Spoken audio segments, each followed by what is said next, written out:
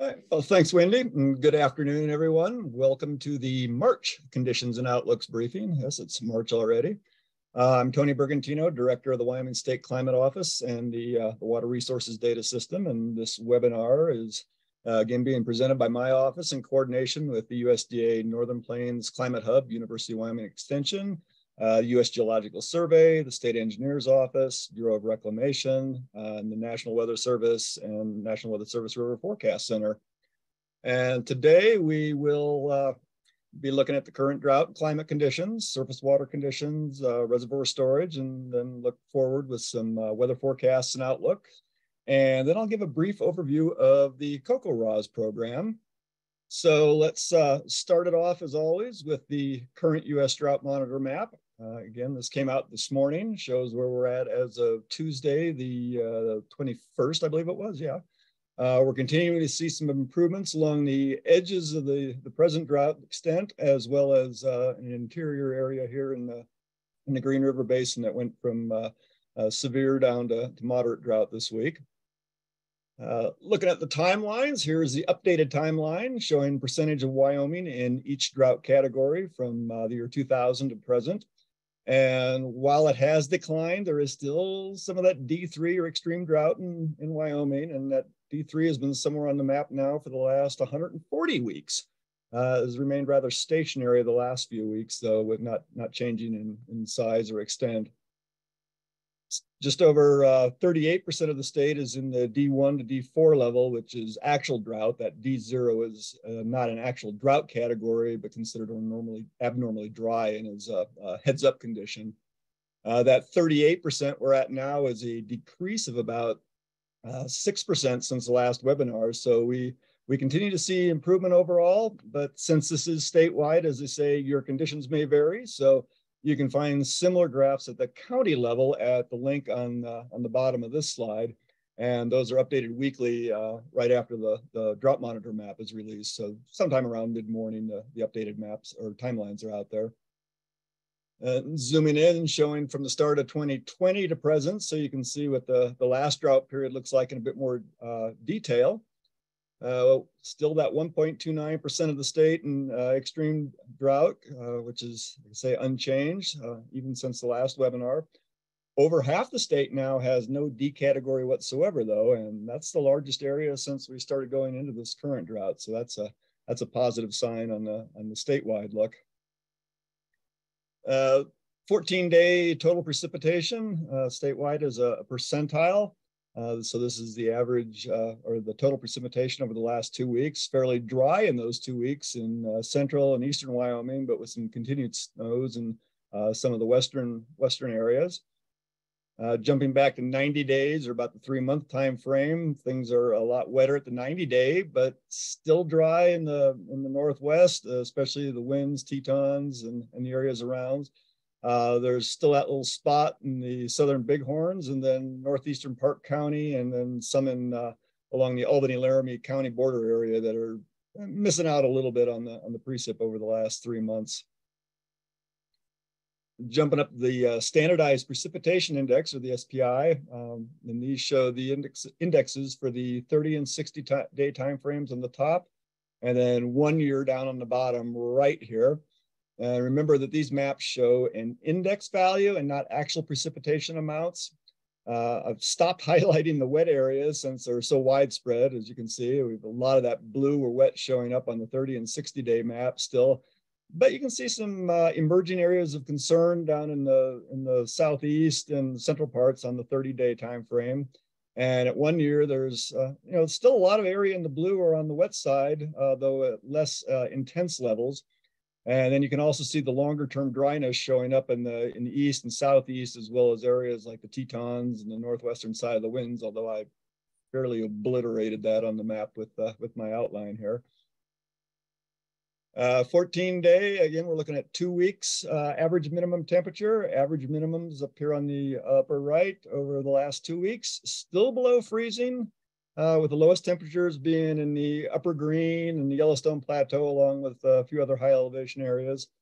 The highest lows, say that twice, have been in the southeast, On the lower left, showing departure from average, you can see the entire state, except for some small border areas here on the Goshen Platte counties have been below average, with the west as well as the northern parts of the northeast having the greatest departure below average. Looking at maximum temperature, again, over the last 2 weeks, on the upper right, most of the low elevation areas are seeing highs above the 32 when averaged out over the last 14 days. Southeast, again, has been the warmest, while the upper green and then the higher elevations, the mountainous areas, have been coolest. In terms of a departure from average, yep, below again. The entire state more than 3 degrees below average, with most of it being more than 9 degrees below. The warmest areas we're down in the, at least compared to average, we're down in the southeast here and the northwest, but you have some real cold spots as far as in terms of the average here in Fremont County, and then again here in the upper Green Basin, where we were seeing departures as much as 15 degrees below normal. Soil moisture, some improvements in the far west, but worsening conditions in the far northeast over here, south central regions, east, and then there's that area in northern Park County, which sort of spills over into Bighorn County and parts of Sheridan County as well, where we're starting to see the moisture levels in the soil start to go down. Only the 30th to 40th percentile, but go in the wrong direction. Snow, mixed bag in snow over the last 2 weeks. We've lost ground in the northeast and the Bighorn Basin, but have had some improvements in snow cover in the southwest, and then in some of the central areas where we're seeing basically bare ground, which is now covered. Looking at the snowpack by basins compared to median, South Platte and Wyoming continues to be our underperformer, but it's at least even with last year's showing. The Shoshone is in second, but still right at 100% of median, and the remainder range from about 106 in the Yellowstone and Bighorn Basins all the way up to 161% down in the Little Snake. The map here on the right is showing where we were on this day last year. So we're tied for where we were last year in the South Platte at 83% of median, but the entire rest of the state is doing much better than we were at this time last year. Look at snowpack by basin again, but in more of a numeric form. This shows the status of all the basins as a percentage of the median peak snow water equivalent. So I have the data sorted by that percentage in the 6th column. And while the map on the last slide, that showed the basins as a percent of today's median snow water equivalent, this column, this 6th column here, is showing the percentage of the seasonal median peak. That is the most that you get in the entire season, not just today. And we range from the South Platte at 75% to the Little Snake at 142%. Another way of looking at this, the way it's sorted, is if we don't receive any more snow this season, 9 basins will have exceeded the normal median snowpack for this year, which is pretty good considering that last year none reached the median peak. Column 3 gives the current snow water equivalent in inches, while 5 shows how much above or below the median seasonal peak value that is. And if you want to look at this in some more detail, it's updated daily at the URL down here on the lower left. So we'll look at those 2 basins, those 2 extremes, in a bit more detail. I skipped the South Platte since it's based, I believe, on 2 stations, but we'll look at the Tongue and the Little Snake here.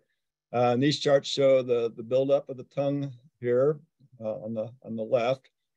And while at 83% of median, the Tongue is currently above the median for the state. And on the right here in the Little Snake, well, we busted into uncharted territory last week, and we're now at historical highs, historical meaning since 1986, but still a fair long period. And right now, if no more snow falls in the Little Snake, the water year 2023 will still have been at the 3rd highest of the last 38 years. And now you know what they say about too much of a good thing, and that is a concern because all the snow still has to come off too. And Sweetwater County officials already are preparing for flooding, but More on that later in the webinar, and moving up to surface water conditions, I will turn it over to Brian Loving with the USGS. Thanks, Tony. For those of you who aren't familiar with it, in the wintertime, there are several sites where we cannot compute flows because if there's a significant amount of ice in the channel, we don't have a good relation between the river height and the flow. So you'll notice there are a lot of gray dots still on the map this time of year, gray being sites where we cannot compute flow because of ice right now. So I guess moving on to the next slide, we'll kind of talk about what the general conditions are. We're starting to come out of ice at a few sites. We're starting to see a few more of the dots with some color on the map. And there's a pretty wide range. We have sites out there right now that are much below normal or kind of down in the 10th percentile or less than the 10th percentile flow. But then we have other sites that are higher than up in the 90th percentile. So a lot of that's just a reflection of the time of year. The flows are generally low, and it doesn't take much flow. It doesn't take much of a change in flow before we're outside of the normal range this time of year. So as we move into next month and the month, definitely by May, we'll start to get a better idea of what's going on with the stream flows around the state. Because so many sites are in ice right now, and it's hard to get an idea of what the conditions are. I've just pulled up a couple of examples of specific streams. So the first one up in the Bighorn Basin, Bighorn River at Basin.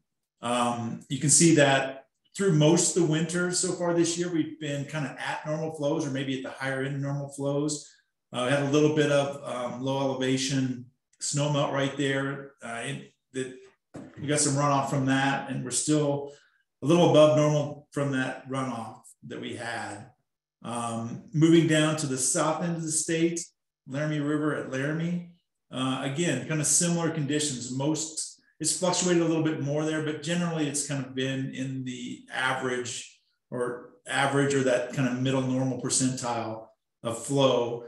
Had a little bit of low elevation snowmelt a week ago during the last 2 or 3 weeks that caused us to get up to what were at one day, the highest flows that we'd had at that time, for early March this year. So definitely it's early to tell what's going to happen with the snowpack that Tony just talked about and base stream flow conditions through the winter. I think they're going to be, it looks like for most of the state, we're in much better shape for stream flow right now than we were a year ago.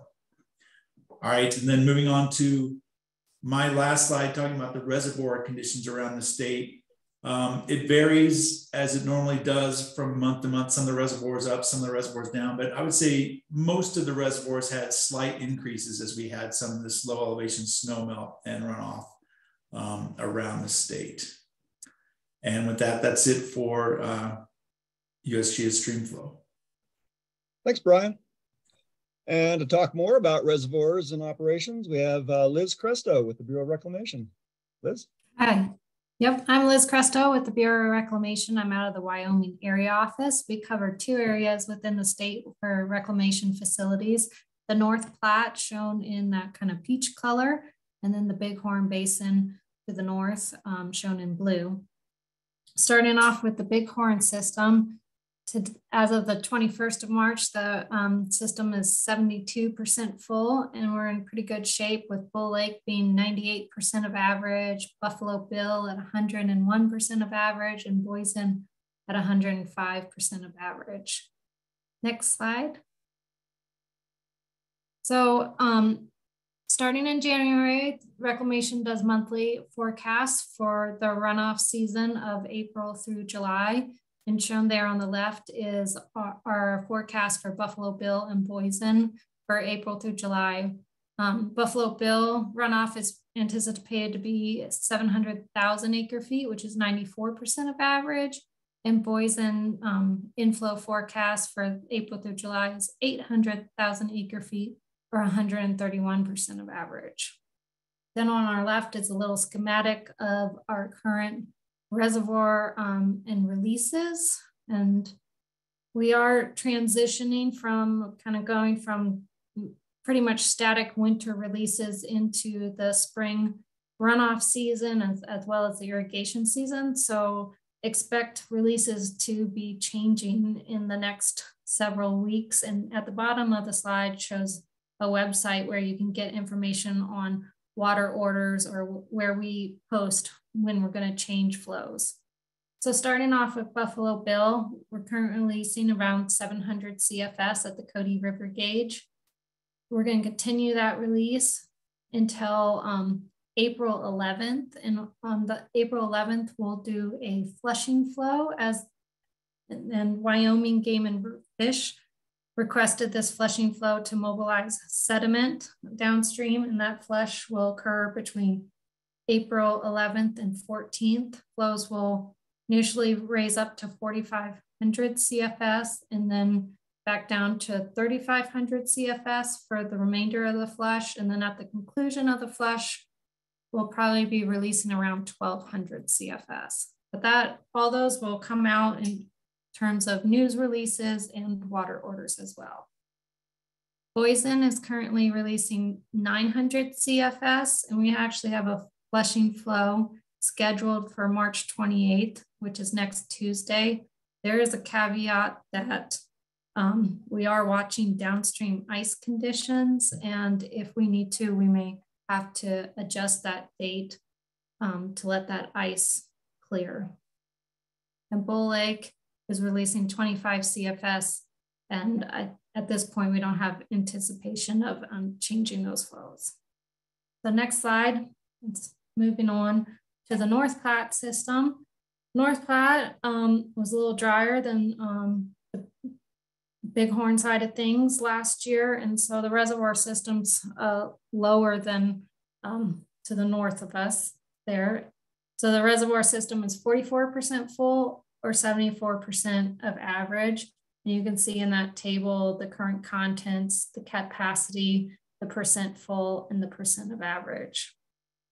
In terms of runoff forecasts, with the snowpack looking pretty healthy, the runoff for Seminole is 870,000 acre feet or 121% of average. Sweetwater above Pathfinder, 80,000 acre feet, which equates to 150% of average, and Alcova to Glendo, 150,000 acre feet or 103% of average. Given the low reservoir contents, we're anticipating being able to store much of that runoff.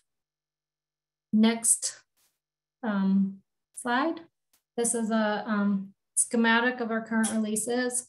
530 CFS is in the Miracle Mile stretch, and we're in the middle of a flushing flow below Gray Reef, and this is actually a 10-day or March 20th through 29th flush. And how they work their flush is that they change the flows daily, fluctuates between 450 and 4,000 CFS. So that will run through March 29th. After the flush concludes, we'll return the flow below Gray Reef to 450 CFS. Current releases at Glendo are 25 CFS and Guernsey 0 CFS. And the same applies for the North Platte. Look at those water orders for changes because runoff season is coming and so is irrigation season. So that's all I have. Thanks, everyone. Thanks, Liz. Thanks. Now look at forecasts and outlooks. We have Jerry Swanson with the National Weather Service in Riverton. Good afternoon, everyone. So you can see here's the 7-day precipitation outlook. We had some snow overnight, an inch or two. A few places had 4 to 5 inches. And we should see a break for now, except the west. They're going to see very few breaks in the snow and snow showers through the week. Starting Friday afternoon, there's a good storm coming in, and it looks like northern parts of Wyoming are going to see the higher amounts. And you can see all of the darker green and the blues up in the mountains for the northern parts with that system Friday afternoon through Saturday night into early Sunday morning. The south, not looking to see too much out of those storms. Monday, Tuesday, looking like a good break even for the west. And then the next storm moving in again next Wednesday. that's going to bring in more snow. All right, so you can see here, unfortunately, we are looking for strong signal for the below normal temperatures across Wyoming, especially the western areas, for the 6 to 10 day outlook. So that is going to keep that ice in place a little longer. So we'll definitely be keeping an eye on that. Precipitation outlook, just slightly favored for above normal precipitation for the 6 to 10 day outlook through April 1st. Go ahead. Then on the 8 to 14 day, I'm still looking at below normal temperatures, not quite as strong an outlook, but still favored to be likely colder than normal. But the precipitation looks like it may be going to a near normal precipitation, except for that little bit across the north. But mainly for the whole state, we are looking at near normal precipitation for the 8 to 14 day outlook through the 5th of April. All right, so then we've got just for temperatures, just a slight risk of below normal temperatures across what you can see across the entire western half of the United States. But it's nice to see just a slight risk at this time. So it's going to be below normal, but not those extreme cold temperatures that we were seeing in the past weeks. And as far as risks of heavy snow, just that one little stretch across southern Wyoming, a slight risk of some heavy snow just for that area. And we should be pretty good on a heavy snowfall across the state. Go ahead. And then here's our three-month outlook, April through June. You can see just the southwestern corner, they're still looking for those below normal temperatures with equal chances across the state for temperatures for the 3-month outlook. And then precipitation-wise, looking at equal chances for the entire state. So that can be good or bad, depending on how we're looking at it. Hopefully we'll get enough precipitation to keep us out of the heavier droughts. Okay, yeah, right. I think that's it. That's it. Thanks, Jerry. Mm-hmm. And now we have Kevin Lau at the River Forecast Center to talk to us about flood potential. All righty. Thank you, Tony. And good afternoon, everyone. Yeah, we actually have something to talk about this year. So I'm Kevin Lau. I'm with the National Weather Service, Missouri Basin River Forecast Center in Kansas City. And I'll be talking about not only the Missouri drainage, but also the Columbia and the Colorado as well. So the map you see here, it depicts the next 90 days as far as flood potential. Green means that we don't expect flooding over the next 90 days. The orange colors, and I've circled those, that's along the North Platte. We do expect minor flooding to occur over the next 90 days. In fact, we can probably pinpoint it the first week or so in June is typically when we see the crest moving through the North Platte there. So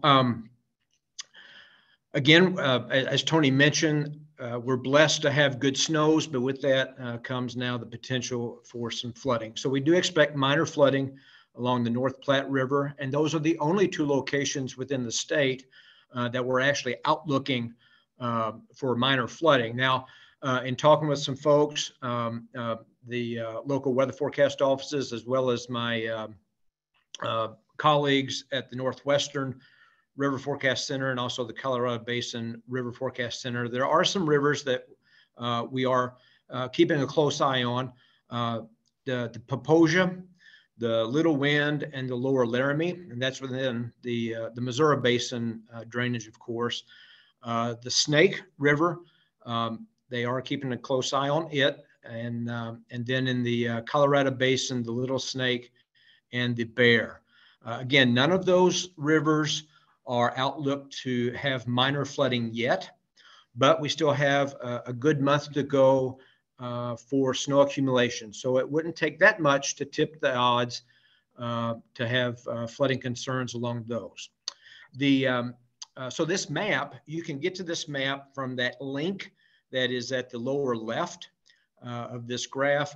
And also the National Weather Service issued its U.S. Spring Outlook, which includes the flood outlook for the entire United States. It released that on March 16th, just last week, I guess. And you can find that on the link to the right, bottom right. And with that, I'll hand it back to you, Tony. Thank you. Thanks, Kevin. Well, this month I'd like to talk some about CocoRaHS. This program has been mentioned in many of the webinars as a source of precipitation information, but we've never really given a history or detailed explanation of what the program is. So that's what I'd like to do in the time remaining today. The program collects precipitation in all of its forms, thus giving the name Community Collaborative Rain, Hail, and Snow Network. So what is CocoRaHS? Well, it's volunteer observers make up the network. People like you and me and your neighbor. Consists of people interested in weather who set up a rain gauge, which we'll provide. People then create an account at the CocoRaHS site and then report their precipitation or lack of it each day. Volunteers are collecting data in all 50 states now, plus Puerto Rico, Guam, Canada, the Bahamas, and there may be one or two places else by now. It's turned into the largest provider of daily precipitation observations in the country. It started in Fort Collins when the rain also started in Fort Collins on the 27th of July of '97. And by the next day, a maximum of 14.5 inches had fallen on the city, causing some severe flooding. There were 5 fatalities, dozens of injuries, and millions and millions of dollars in damage. And that flood emphasized how variable precipitation can be. Over a distance of about 5 miles, there was a range of 2 to 14.5 inches of precipitation that fell.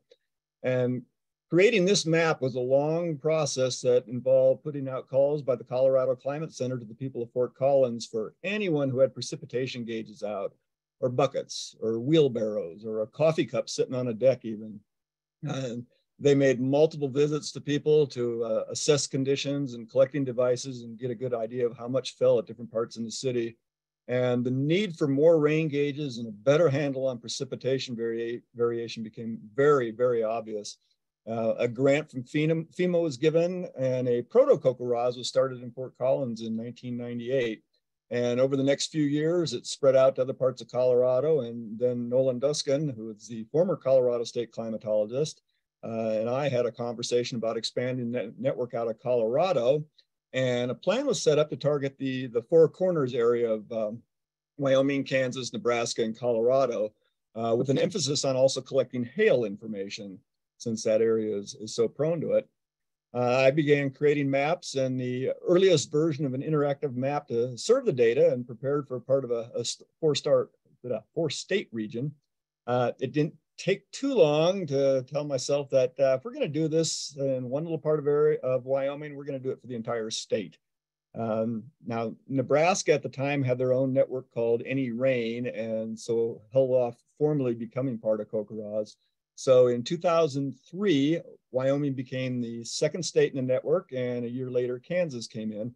Nebraska ultimately did join the network in 2013, but it took a few more years for them to decide to do so. But right after Kansas, New Mexico decided they would like to become involved, and I expanded the mapping capabilities to include that state. And I had barely finished adding the capability to handle New Mexico when Texas wanted in. So I, again, began expanding the geographic range. And at this point, I realized that this was going to go nationwide eventually, so set up the base map for the entire country. Fortunately, along the way, Julian Turner was hired by the Colorado Climate Center to be devoted entirely to the interface and the database. So that got me out of having to have another hat. But the static maps that are still used at state, county, and occasional city level are still the ones that I created back in the early 2000s.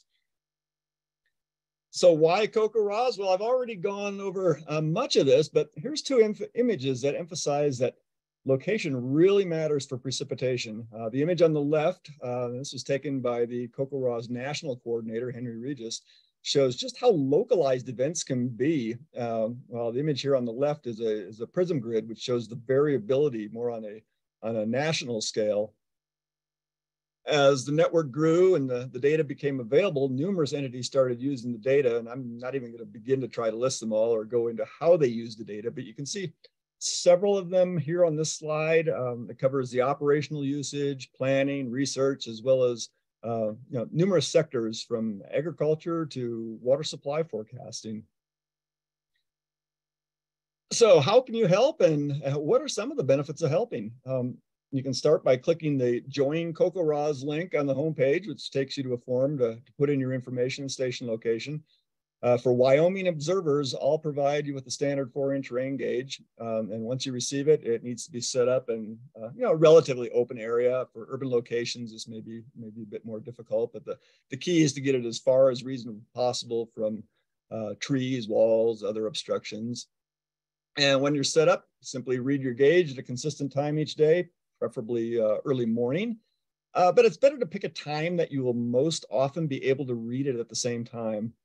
So when you sign up, you're set up with the account and log in, which you use to input your data. The basic requirement is to put the precipitation, including a 0 when you receive none. But you can also choose to add additional data if you can, such as comments regarding an event, when it started, and so on. During the winter, you enter the water equivalent of the snow, not the depth of the snow, meaning that how much liquid is in the water when it's in the snow when it's melted is what you would enter. And you can also, but it's not required, put it in the depth of what fell, the depth of what's on the ground, and things like that. And those zeros are so important because we also need to know when rain didn't fall. You can also, through your account, submit a condition report. That's another form, but you can put in what sort of conditions you're experiencing, both on the wet and the dry side. And these reports show up on a different map, and they're used when creating recommendations for the U.S. Drought Monitor. Both the national and the state folks look at these when they're submitted to make recommendations for that drought map. So what are the benefits? Well, there's many ways we benefit from the data you enter, but how do you benefit? What does the observer get out of it? There's obviously the good feeling of providing a valuable source of information, but it goes beyond that. First, once you enter a report, you can see it on a local or statewide, or if you squint hard enough, a national map. These three on the left are the original maps that I mentioned earlier, while the rightmost map is a new dynamic mapping interface that you can use to zoom in on some of the spots, or all the spots actually. And you can see what you've received compared to what your neighbors might have gotten. You can view the data numerically, such as in this table. Your data can be tabulated and charted. Once you're a reporting station, you'll be able to quickly access monthly or annual totals from your station. You can graph the data compared to what the 30-year normals are at your location. And through time, your data will help to improve the resolution of those normals. You'll be able to readily access your precipitation data for your station for any time period you wish. So the CocoRaHS system will also sort of serve as an archive for the readings that you've entered as well. So I'd encourage people to join. We'll provide a gauge like this one, minus the rainbow and the accompanying gold. And you can provide the precipitation reports. So if anyone you know or yourself is interested, as I say, I'd encourage you to join and help make these maps even better. And with that, I'd like to thank my fellow presenters, who you can see on this slide, along with our contact information. And I'll turn it over to Wendy Kelly to bring us into Q&A.